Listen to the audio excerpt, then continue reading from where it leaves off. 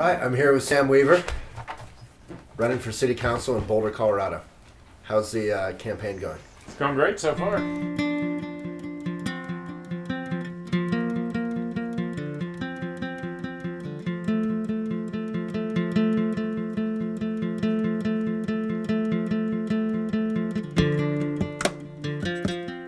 So we hear a lot of good things. Pretty excited about you, just to be upfront.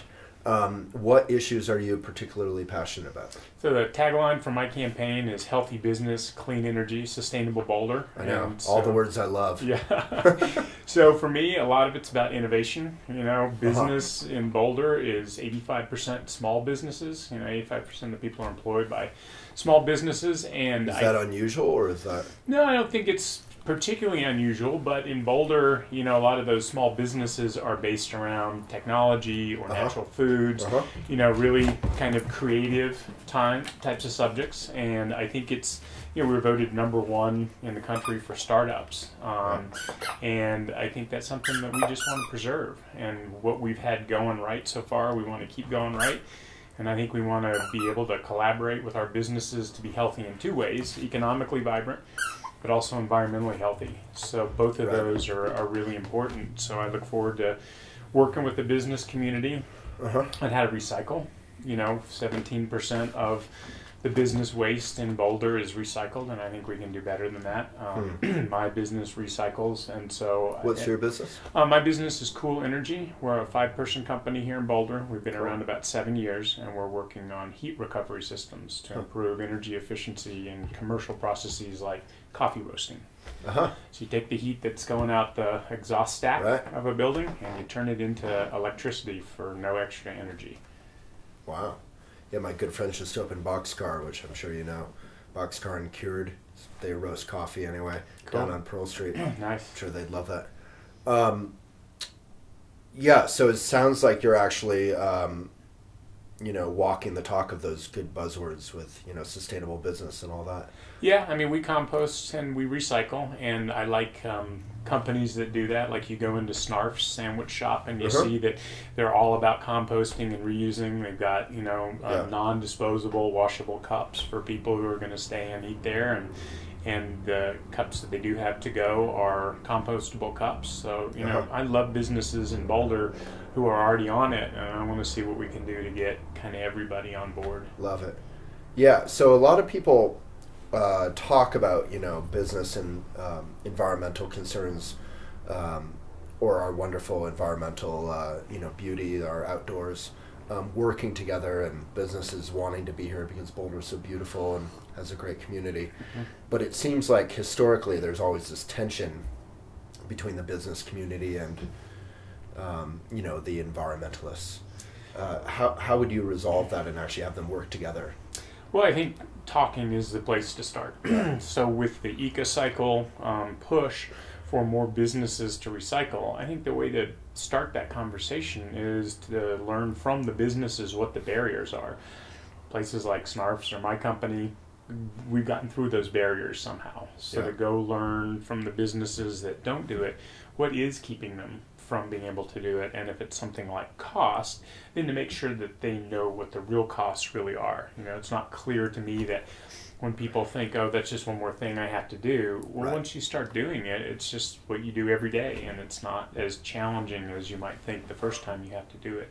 So there's some structural issues. You know, people who lease their spaces, and the landlord is the one that's providing the trash service, and they can't really have an influence over that, then the conversation needs to be with the landlord, not with the actual business owner themselves. And so kind of putting those things in buckets, find where it's the business owner, where it's the landlord, and get the conversation going. I mean, at the end of the day, I think I said it at the forum the other night, regulation is a tool in the city's toolbox, but it's not where you want to start. You'd like to get as far as you can without having to pass a measure or require it. So, you know.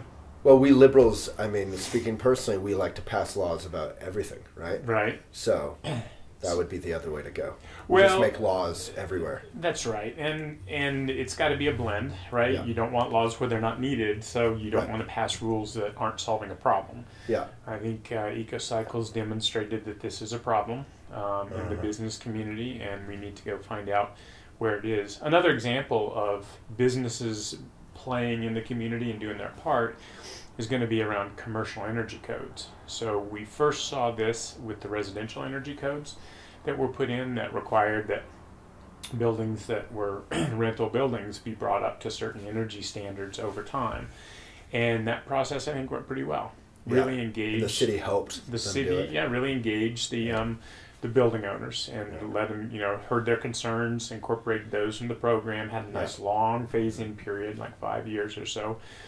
And with commercial, it's even more complicated and diverse. And so I think a long time is going to need to be put into understanding, like my landlord at one of my buildings has done a great job of stuff like he's got solar panels on the roof, right? And so his concern, which I think is legitimate, is he doesn't want to start from a baseline that's already higher energy efficiency, and then he just has to go put more money in and become even more energy efficient. So we have to make sure that we have kind of standards of building performance, and those are applied equally to everybody. And if people are already ahead of the game, then maybe they don't have to do anything. Right. So landlords who have been really good at getting ahead of the curve because they thought it was the right thing to do shouldn't be penalized by this. Right. But at the same time, there's our carbon commitment, the climate commitment that the city is adopting is 80% below 1990 emissions levels by 2050. And by 2050. By 2050. But we're taking the first step towards getting there with our building energy codes.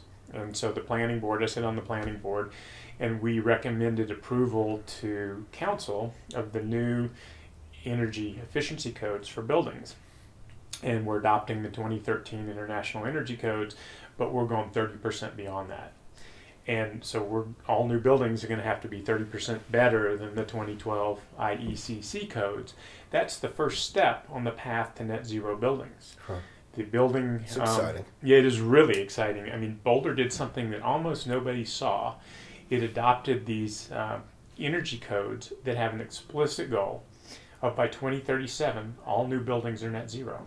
They all produce as much energy or more than they consume. This is a super exciting goal for the city.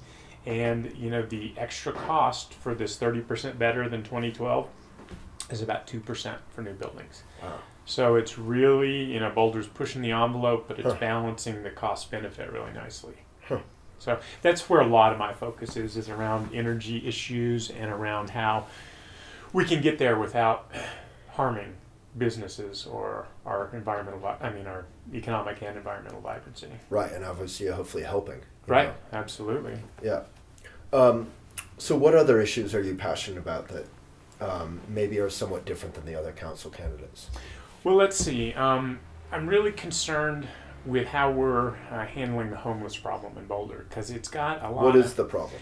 Well, that's what I'm going to talk about. Is people talk about the homeless issue or the homeless problem, and it's really a bunch of different things kind of all packed into one. So we've got people who have had a life event of some kind that's knocked them off their track. Something that happened like a medical event, a divorce, getting laid off in a bad economy. So there's a group of people that don't have a place to stay or are having to stay in the shelters or sleep outdoors who would really like to get beyond that stage of their life. They'd like to move into a job, be able to get into a house, and they just need some help in being able to do that.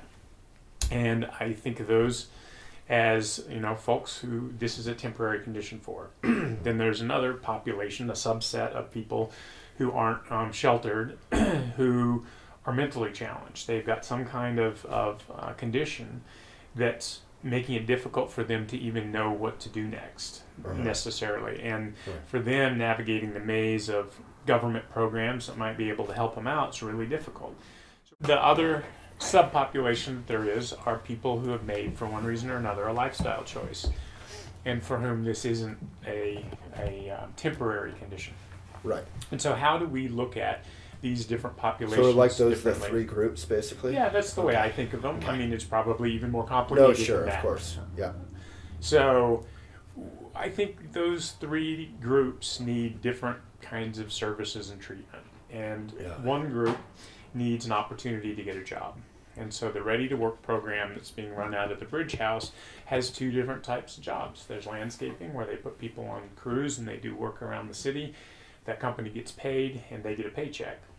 So the homeless there would get a paycheck. The homeless there in the Ready to Work program, so you have to qualify for it, and you have to interview for it, and then if you get put into it, you have to show up for work. Right. And it's just like any job, you can end up being let go if you're not doing the commitments. But if you're motivated, there's a job for you. If you're motivated, there's a job for you. And That's great. So the Bridge House also serves lunch every day out of the carriage house downtown. And the other job opportunity that they just opened up is a commercial kitchen. So over on Arapahoe near 55th Street is a brand new commercial kitchen. An anonymous donor gave the money to create this really state-of-the-art commercial kitchen because there's a lot of food service jobs in Boulder. And so another group of people who go into the Ready to Work program end up at this commercial kitchen, prepping the food that the homeless are served at lunch in the carriage house. And so this is a really nice way to get people into work. And these programs, I believe, are 6 months long. And when you graduate from the program, at least you've got skills that are valuable in the community. You can apply to a landscaping company or to one of the restaurants in town and get a job. So I think the need that the Bridge House expresses on that path, the hand up path to get people out of the rut they may be stuck in, is more housing. And so we'll see how the new housing in North Boulder works out. Does it really serve the purpose of the people in this transition? Or do we need a dorm style of housing where people can have their own room? It's a place you'll only be for 6 months while you're in the Ready to Work program. And it's modeled after some of the stuff that Isabel McDevitt saw when she was in New York City doing work with the homeless. So one of my focuses on council is going to be to make sure that we put the puzzle pieces in place so that people who do want to get out of a bad situation have a path to do so. That's great. The mental health issues involve making sure that those folks get in front of the service organizations that can help them out. Yeah. And the city's role in that, I believe, is really just a coordination role. It's not a huge amount of money. It's connecting the people who need the services to the government agencies, either county or federal, that can help provide those services. But then that brings us to another challenge. And the challenge is the behaviors that we've been seeing, some on the municipal campus, on the lawn that's near where the farmers market is. And there's a lot of women in particular in this community that are scared to be in those areas at night. And that's something that I don't think is really okay. I don't think anybody in Boulder should really be fearing for their safety. We live in a pretty well-to-do town, and we should be able to make sure that people feel safe. And so a beginning piece of that puzzle is to add some lights down in the areas so at nighttime people don't feel like there's a chance that somebody can come at them from a place of darkness. But then also maybe we need to look at programming public spaces a little bit so that no single group has a de facto occupation of a space, so that anybody who wants to use the municipal lawn or the other lawn may have an opportunity to do so as an organized group. Yeah. And I think it's something that we need. I mean, these are just ideas. I think they need exploration. I'm not proposing any solutions at this point. But I'm sure there's a lot of people who've been thinking about this, who have ideas. Right. Yeah. But I think it's something that, part of what people propose is more police, and I'm behind, adding a few police to the force. But I think it goes beyond just policing and enforcement and goes on to how we think about our public spaces and how much concern we have for the feeling of safety of people in the public spaces. Well, the one thing I would say with the police is, the heavy-handed, the solution ultimately isn't going to be heavy-handed. It's going to be kind of tactical or something. Like if there's more police on bikes, on the bike paths, and really getting to know the homeless, and, that could be helpful. and I personally, like, I bike around on the bike paths all the time, and there's huge stretches with no lights where I always think it's Right. I'm 6'3" and I weigh almost 200 pounds. I always think I would not feel safe right now, even on a bike at night with no lights in the stretch if I were a woman or, Right, you know. right. One of the good ideas I've heard from another of the city council candidates about that is to have motion activated lights in a lot of places. That's great. Because you don't need to have them on all the time if Sure. nobody's coming by. Sure. But if there are places like that, I agree. I think that the combination of different programming, looking at how our lighting and our safety is done, Yeah. maybe you even want some more phones, along the path where if Yeah. something does happen, people can get to those quickly. Yeah. So, Or just a lot of, cops on bikes on Yep. on the bike path would be great. I almost never see them on there. And whenever I do see a police officer on a bike, it's it's wonderful. It's like that Norman Rockwell feeling because they're like out of the car, in touch with the community, getting to know. that's right. I love that. That's right. And they've had studies that kind of thing is super effective. Like, police officers on horses, whatever it is. Yeah, there's another aspect of this that doesn't get talked about a lot, and that's what's happening when these cases get into municipal court.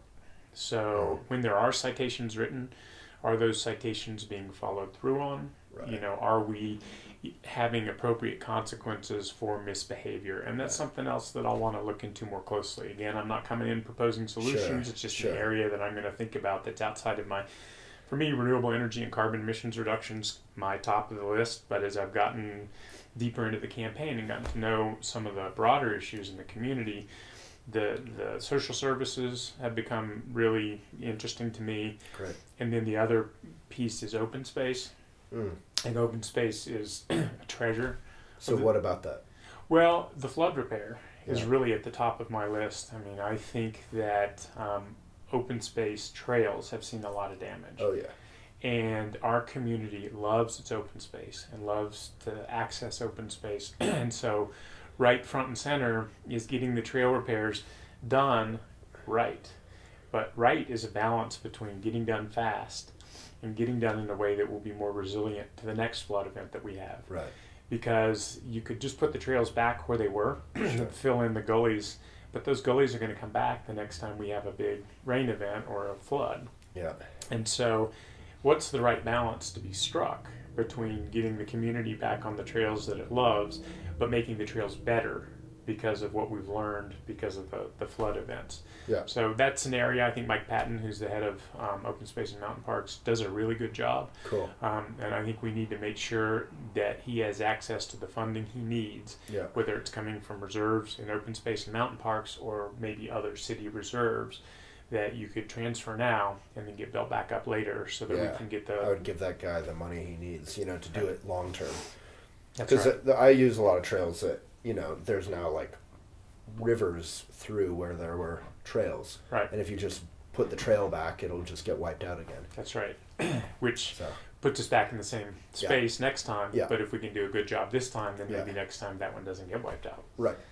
So that about open space. I also look forward to, there's been some acquisitions in the northern part of the open space system and being able to connect the Boulder Reservoir Trail system all the way up to Heil Ranch is something that I think can happen over the next 4 to 6 years. And Cool. I'm looking forward to seeing the details of that and to advocating, that we get a balance of uses in those spaces and that everybody be able to enjoy that connection. So a little more access.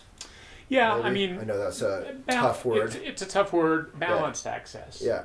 I think for places like that, you want to make sure that every user group gets an opportunity to enjoy those spaces. And I think up front is the time to have those conversations. So I'm sure that Mike will be bringing forward some kind of trail study as the time comes near. And so bringing new ideas to that. I really like the way that Batasso, up in the county. I used to live on Sugarloaf. I was a firefighter and fire chief up on Sugarloaf for a while.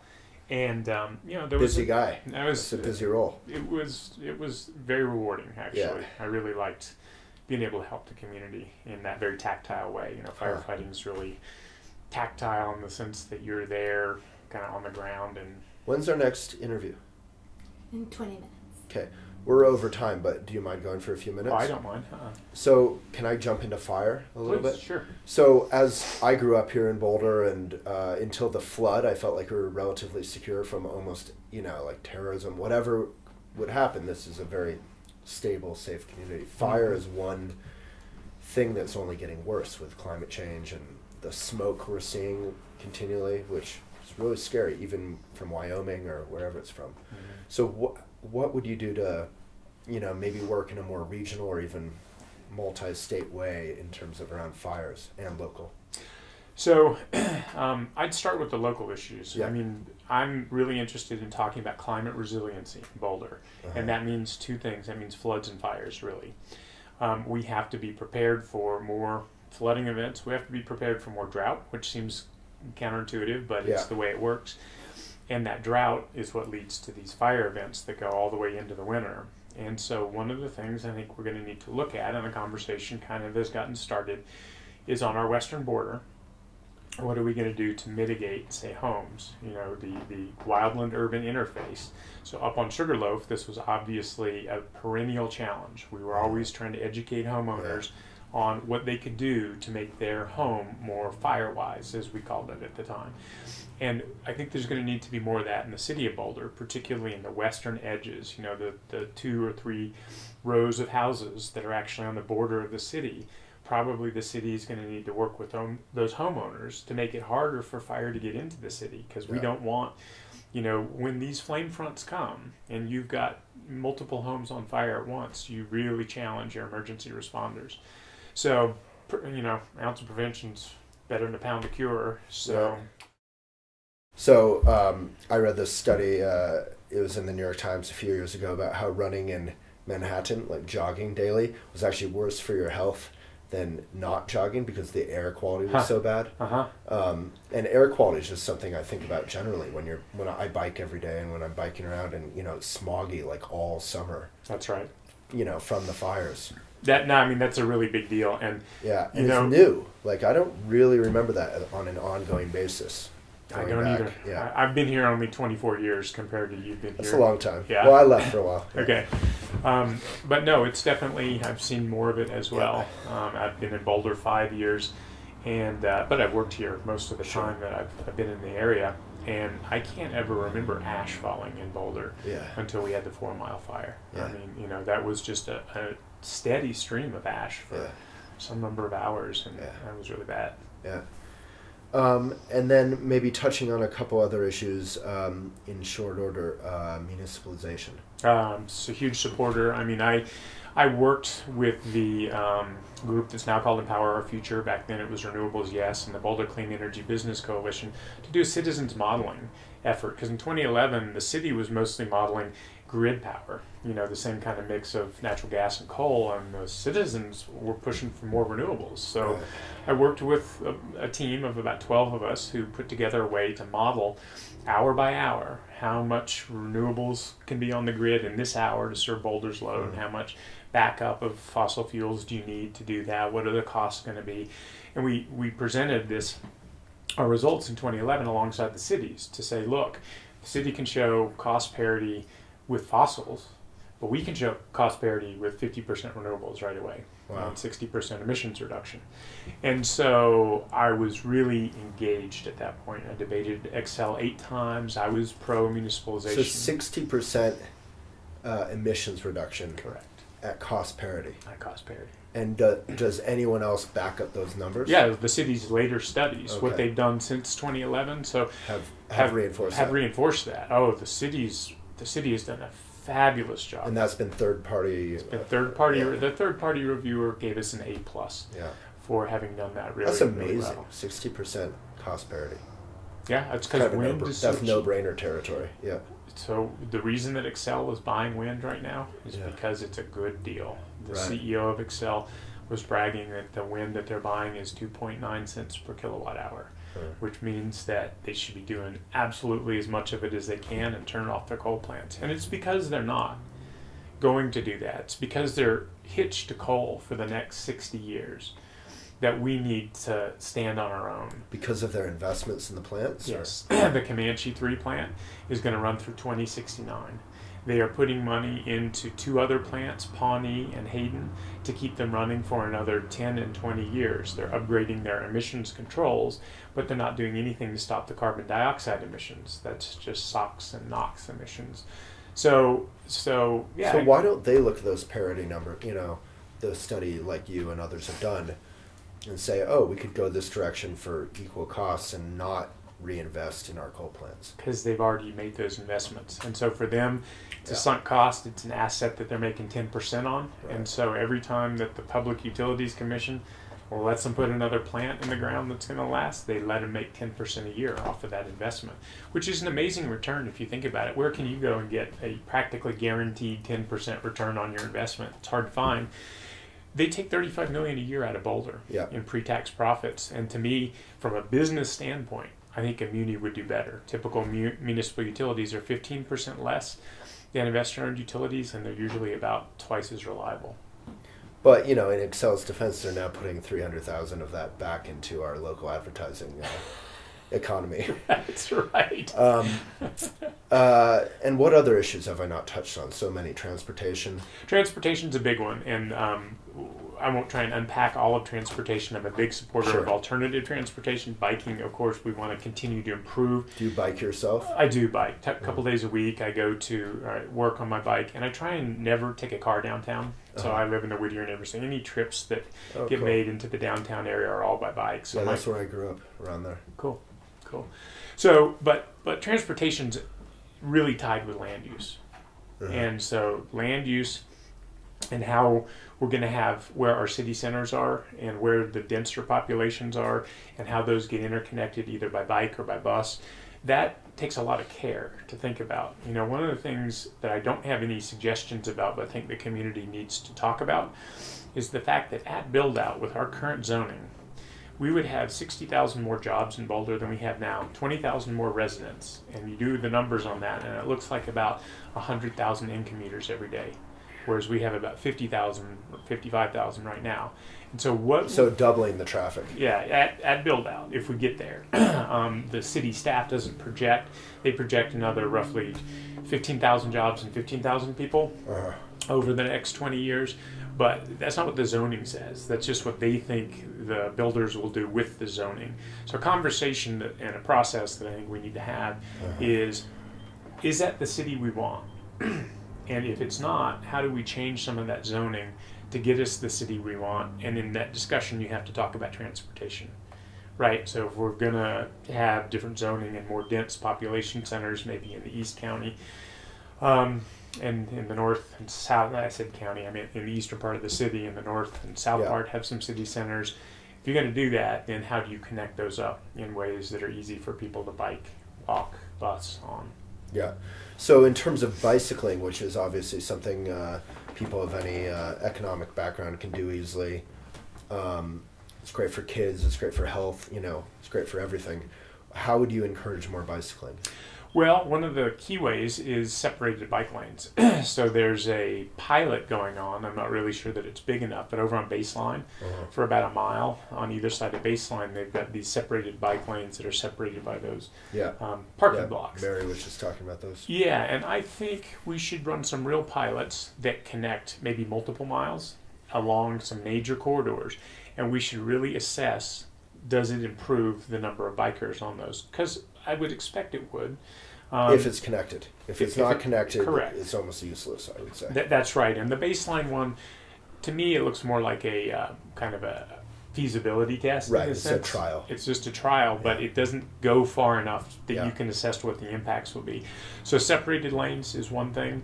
I think that in North Boulder, we're going to need to look at the results of the flooding to see if our floodways, in North Boulder are good enough, and any place that we need additional floodways might be another opportunity for connector trails up there. Because North Boulder on the 4 Mile Creek Trail and then Central Boulder on the Gregory Canyon drainages, those both had some pretty high impacts on the homes there. Yeah, my house drowned in Gregory Canyon water. Wow. So, and then maybe a final point, affordable housing, and generally just, diversity of income, classes. How do we make Boulder, or keep Boulder accessible So I think affordable housing is the way we do that, and that has a couple different flavors. We are targeted at 10% affordable housing stock, and we're at about 8%. And so we need to continue the progress of getting at least to our goal of 10% of the units in Boulder being affordable. But the other... Why are we lower at all? Well, we've just started this program, 10 years ago, okay, where we set a 10% goal, and we've actually been going towards that 10% goal. We just haven't reached it yet. Yeah, no, the trend lines are all in the right direction for that. The other thing I think about is densifying neighborhoods that exist. So in Whittier, where I live in one of 4 residences on 2 lots. And so over time, the east end of Whittier in the 80s and 90s really densified. You had 3plexes and 4plexes go in behind homes. And I expect at the time, the lot owners were allowed to subdivide and make money. So we can talk with the neighborhoods and see who's receptive. Perhaps in Martin Acres, you could allow a different zoning where first of all, there's OAUs, owner accessory units, and ADUs, accessory dwelling units. There's some limits on those. I think we should revisit those and maybe open that up a little bit. But also look at doing densification in neighborhoods where the owners, the property owners, are interested in it. And that densification may get you a neighborhood that looks like Whittier, which I think is a pretty good place to live. It's not lots of tall buildings. It's not density that looks like huge apartment buildings. It's density that looks like a few more homes next to each other. Sure. And can be a very pleasant place to walk. Yeah. And like Mary was saying, can help the homeowners afford to pay their mortgage and all that. Right. I think we're well over time. But okay. Sam, thank you so much. It's great. Yeah. Good interview. It's a pleasure.